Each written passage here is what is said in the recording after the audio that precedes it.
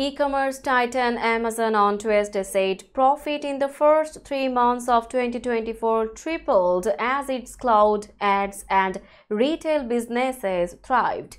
Amazon shares were up about 1% in aftermarket trades that followed release of the earnings figures, with Wall Street keeping a close eye on the impact of AI as well as costs involved. It was a good start to the year across the business, Amazon Chief Executive Andy Jassy said in an earnings release.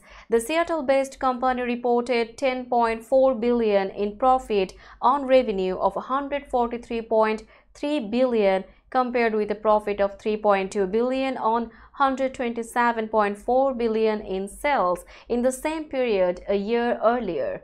Amazon opens its new fiscal year with a robust set of numbers that show it has mostly brushed off pressures in the consumer economy. Global Data Managing Director Neil Saunders said in a note to investors, sales at Amazon online stores grew by 7% in the quarter despite competitive pressure from rivals such as Shein and Temu, according to Saunders.